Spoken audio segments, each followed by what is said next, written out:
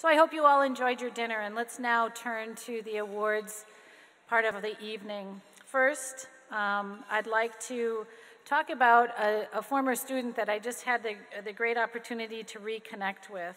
She graduated last year with her Master's of Public Policy degree. She is an impressive and driven young woman.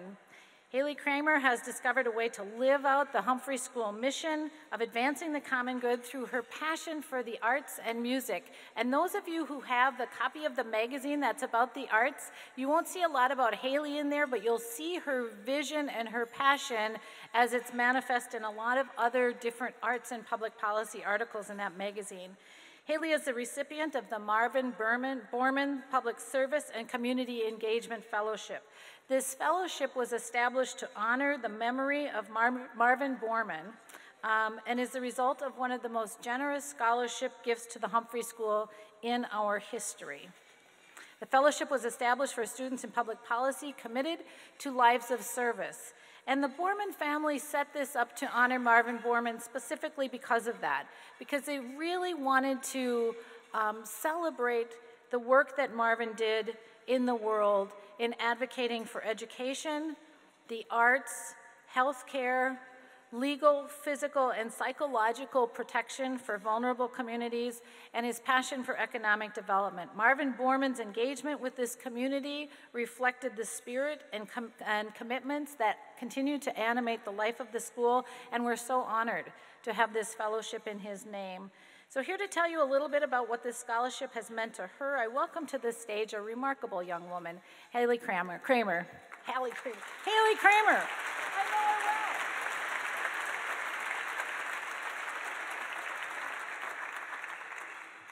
Good evening. Thank you. I'll do another Abdul Amari here. Good evening. That was pretty cool. Okay. As Laura said, I'm Haley Cramer, and I graduated from the Humphrey School last year in 2017 with a Master of Public Policy in Nonprofit Management. My path to Humphrey was different from most of my peers. I came in with no experience in politics or the public sector, but I did have a deep passion for the arts, and I am incredibly grateful for the Borman Fellowship because it allowed me to combine this passion for the arts with my interest in nonprofit work as I pursued a graduate degree. I received my Bachelor of Music degree in flute performance from the University of Minnesota with the intent of becoming a professional orchestral musician. I spent my time performing solo recitals and playing in various ensembles, but I decided to do the responsible thing and add a minor that could be more lucrative in case music didn't work out. And, you know, I don't know where my head was at, but then I decided, hey, nonprofit management, financial stability, yeah.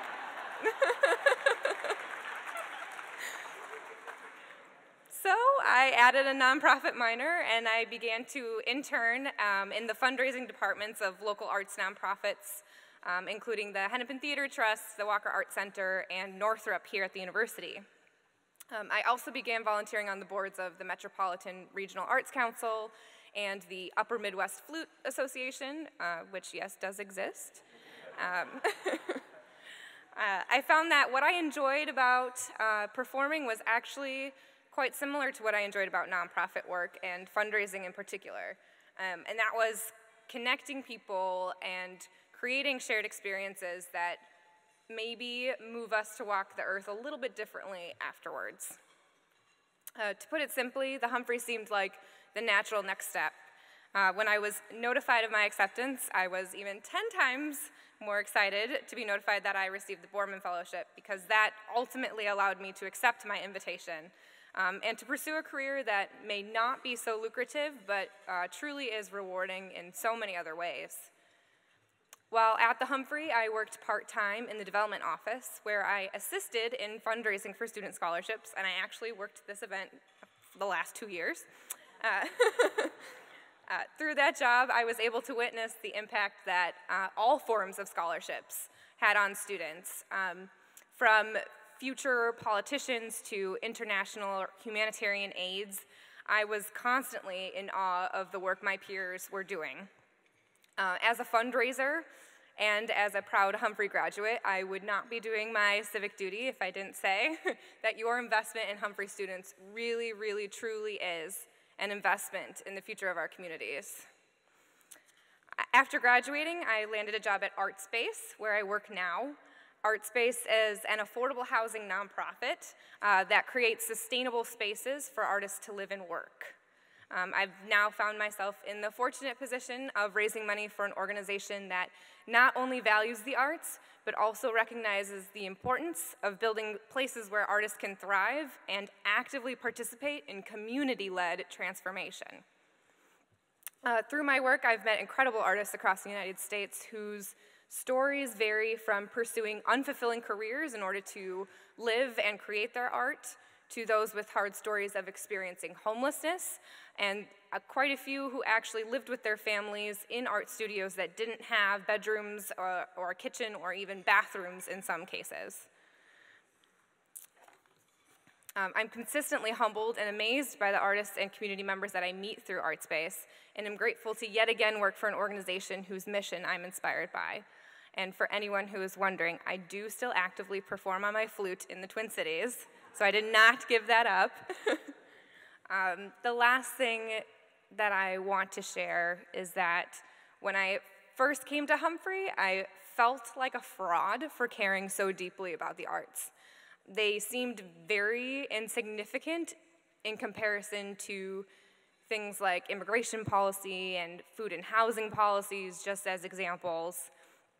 But what I learned is that with the right support, the arts really can serve as a powerful driving force behind these issues. There is power in what brings people together and in what builds empathy and understanding of one another, and the arts really do hold that power. Thank you.